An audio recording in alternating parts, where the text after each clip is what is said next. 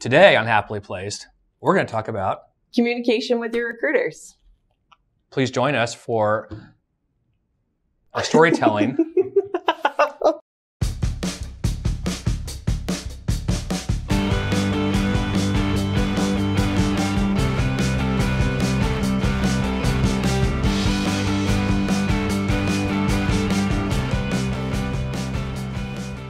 We're going to talk today about a topic we talk about in the office all the time, Right. about communication with your recruiter.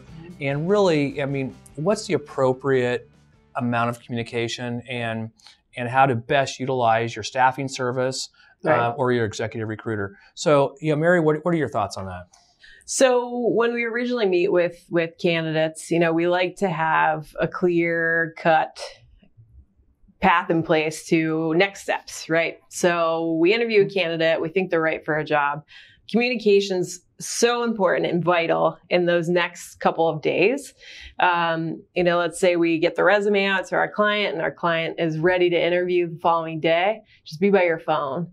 Be by your phone, be ready, be present. You're actively in the market, so just be ready. Have your phone available for the call. All the time, because when we call, it's either for an interview or for clarification. Right. And the clarification is because that client had asked us something about your resume that we missed in our initial interview. Mm-hmm. And so it's really important that we're able to communicate that back to the client right away. Okay. Because our goal is all the same here. I mean, we want to help you, the job seeker, land the job. Exactly. And we want to help the company build teams. Mm-hmm. And without that instant callback, even if it's a text message, I think texting is kind of a that's okay too. It's okay. It's the norm. We do that. Mm-hmm. We're modern at Emerald Staffing.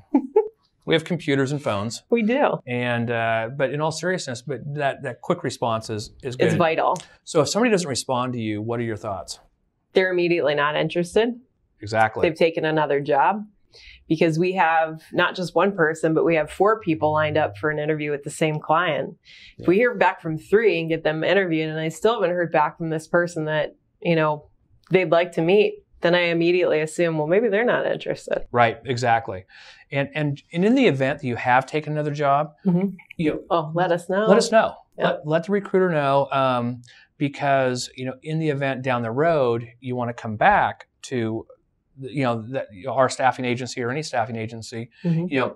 there's pretty good notes in the system about, how things were communicated. Right. And we want to be able to look back and go, hey, it's a great candidate. They took another job. We weren't able to find them work fast enough. Right. But they let us know. And, based on that, earlier interaction, mm-hmm. We want to work with them again. Yeah. Yeah. Plain and simple. That's right. Communicato. You heard it there first. Mm-hmm. And this is Happily Placed.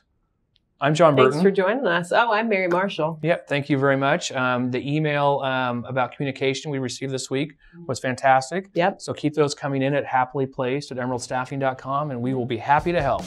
Thanks, guys. Thank you. Good night. The storytelling time.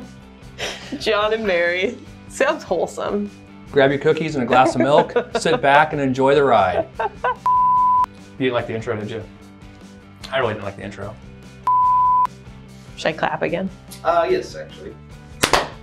Oh. Maybe just one quick one. There we go. That's the clap. Well, that's not really the clap. You're John, I'm Mary. You're Mary, I'm John. You start. I'm not getting the giggles again. Okay. We're back. Hey, Mary. Hi. Hi, John. Sorry. It's okay. We Casual around. We only work together. I mean, we are co-stars. Yeah. Can we say stars? Thing. It's kind of an art form, actually. Yeah. Back in the ancients, when we first started talking. Back in the ancients. It was a tablet and a stone. Right. And okay, we're gonna start over again.